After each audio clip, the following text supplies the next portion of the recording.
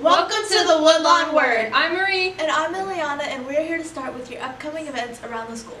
We currently do not have anything this week, but next Tuesday will be our first club day of 2019. The schedule will have minor changes to fit in the extra 30 minutes of club time.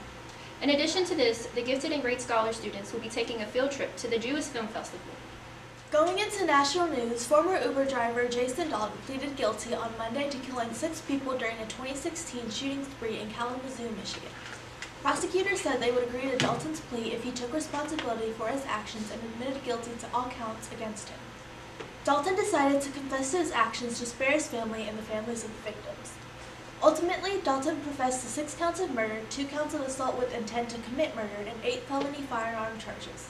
"I've wanted to do this for a while," Dalton told the court when explaining his guilty confession. Moving into the weather, today is going to be a partly cloudy day with a high of 61 and a low of 36, as well as a 0% chance of precipitation. Going into tomorrow, it will be a bright sunny day with a high of 55 and a low of 37. There will also be a 0% chance of precipitation.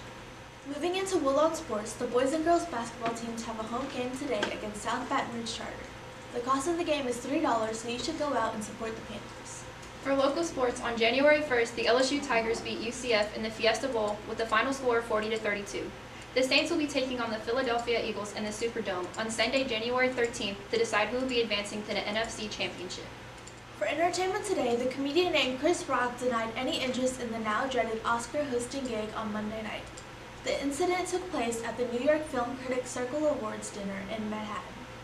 "If it was 5 years ago, I could say something really offensive and funny right now, but I can't do that anymore," Rock said as he took the podium at the NYFCC Awards. As always, we're going to be ending today's news with a quote of the day.